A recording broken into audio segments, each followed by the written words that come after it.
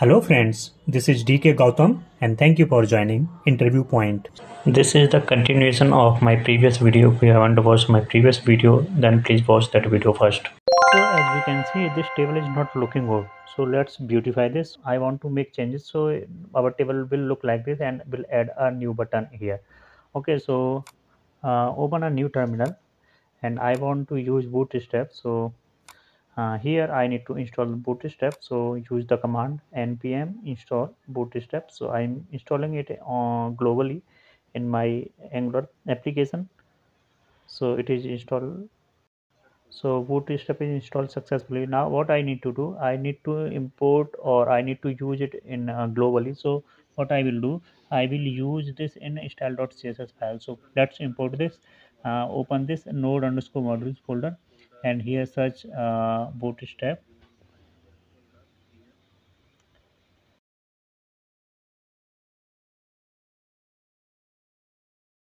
In this folder expand this dist and then css, expand this, right click on the bootstrap.min.cs and then copy relative path, and then here style.css you need to import this. So at the rate import and url you need to provide in the single inverted comma and paste your url and make changes. So remove the path and start from bootstrap and also this change the forward slash. Okay, so now save the changes and then open your browser.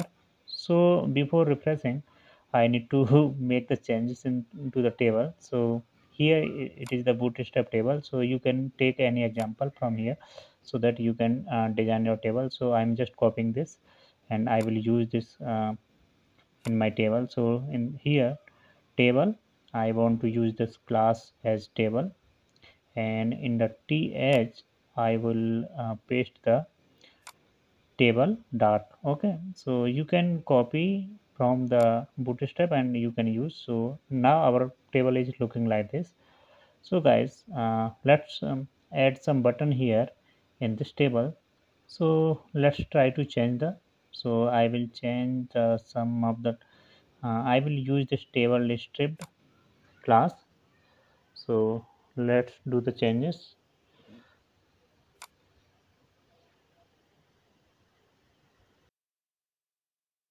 Now our UI is looking like this. So now let's add a button here. So in the table header I need to use action, so it will look like as a action, and then inside the row I will add in every row button. So button name will be like we can use view, or in our case let's give the button name as edit.